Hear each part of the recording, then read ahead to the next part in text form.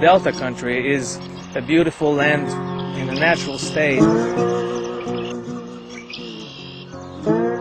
We have a lot of water. It's a flat land. We don't see a lot of mountains, but we have a lot of river and lakes where we can do a lot of hunting and fishing. Fishing is really part of the culture here in Arkansas. And we have also a lot of agriculture. We have cotton, we have rice, soybean, corn.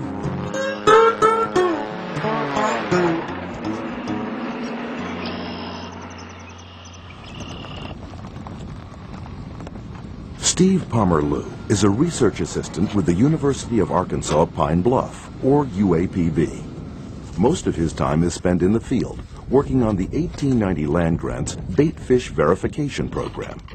The project's goal is to verify the recommendations for effective aquaculture based on the university's research findings.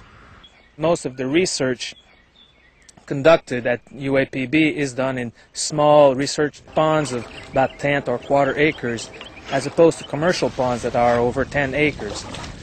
So we want to apply the results of the research conducted at the university into commercial scale ponds. One of the producers that Steve is working with is Harold Saul, a second-generation fish farmer. Together, they've tackled some difficult problems, helping Harold stay profitable in the competitive world of bait fish production. So what's the count? Here. I love the personal interaction with the farmers and really be able to help farmers and keeping them in business, and this is all it's all about. What they've done for us is took out a lot of guesswork. With the verification program, what they've done, they've got us more accuracy. Coming up with better feeds, better formulas for feeds for us to feed our fish and grow our fish more economically. Naturally, if we can get more production out of less feed, the better. They are the only research center in Arkansas that we can get a verification on our fish to be safe to ship out of state. And if we can't ship out of state, we're out of business. It's that simple. The bait fish verification program that Harold and others are involved with is based on the work of Nathan Stone and others at UAPB. The team has done extensive research with a fish called the golden shiner. Nathan is now turning his attention to the rosy red minnow. The rosy reds are an orange color with a little pinky tones to them. They have a white to a silvery underbelly.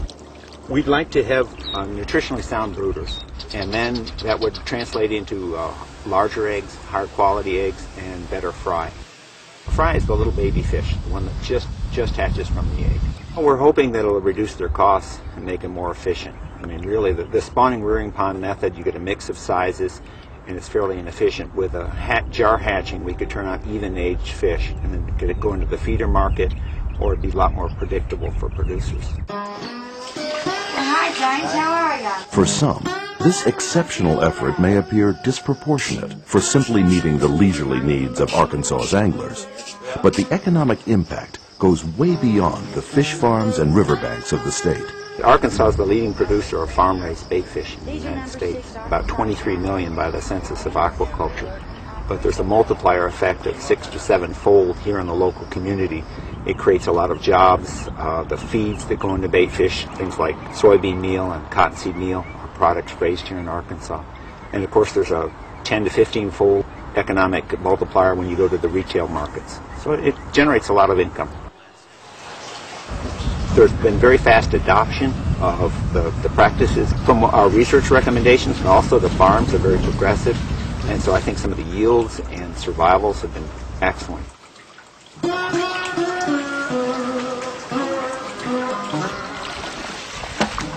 We really depend on USDA and CSREES for the funding and the research support. It's matched by state dollars here in Arkansas, and that's really enabled us to support our stakeholders, the fish farmers here in Arkansas. It's really what the purpose of a land grant is, and that's what we believe we're doing.